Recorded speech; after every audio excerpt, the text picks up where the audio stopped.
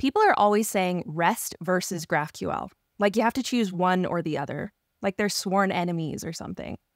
But what they're not talking about is how you actually get them to work together. Personally, I see them more like friends.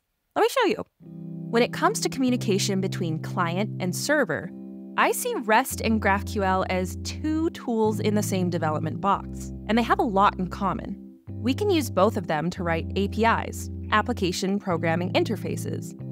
This means they both enable us to make requests from a client and respond with data from a server.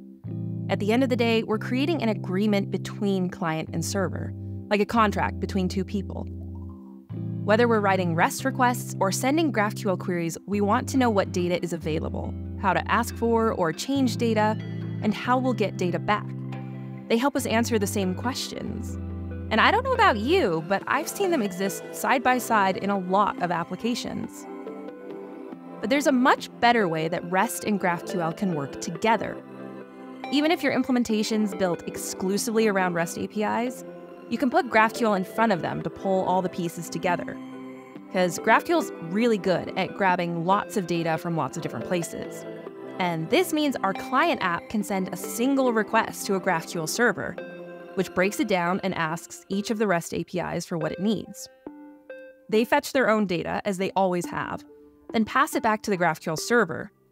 GraphQL gathers everything together in one big bundle, then sends it back to us. This is great, because flexibility is at the core of GraphQL, so if we add in more REST APIs, our new server can take care of that, no problem.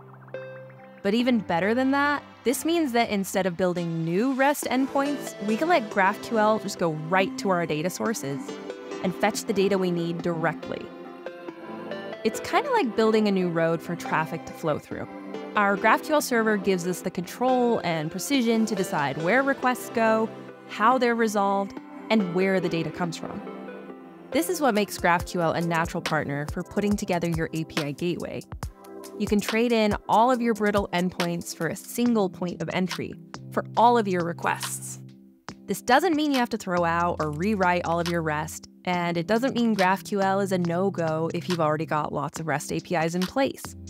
Instead, by plugging the two together, you can forge a quicker, leaner path to all of your data, wherever it lives. And there you have it. REST and GraphQL can be friends. If you want to learn more, check out graphql.com.